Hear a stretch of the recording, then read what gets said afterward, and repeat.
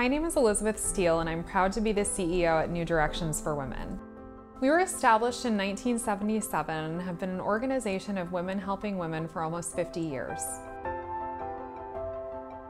My name is Heather Black-Coyne. I'm the Chief Clinical Officer at New Directions for Women.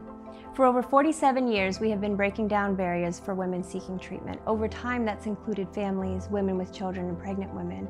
But we really exist to break down the stigmatization of mental health and addiction in our community.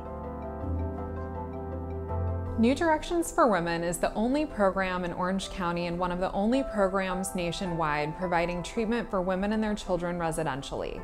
We are the only program locally that will detox a woman at any stage or trimester of pregnancy.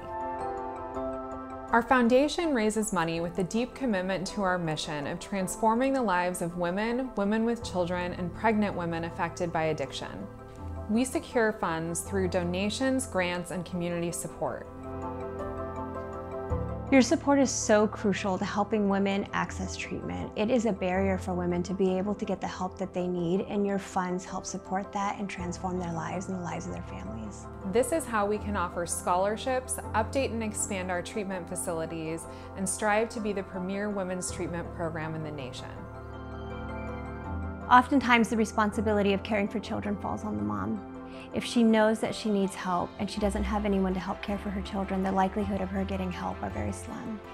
Your donations enable New Directions to provide comprehensive counseling, trauma-informed therapies, and life skills training that truly transforms lives. They also ensure that families stay together while women recover. Each success story is a testament to the power of your generosity. According to a national survey, NDFW has a 20% higher success rate than the average for rehabs nationally.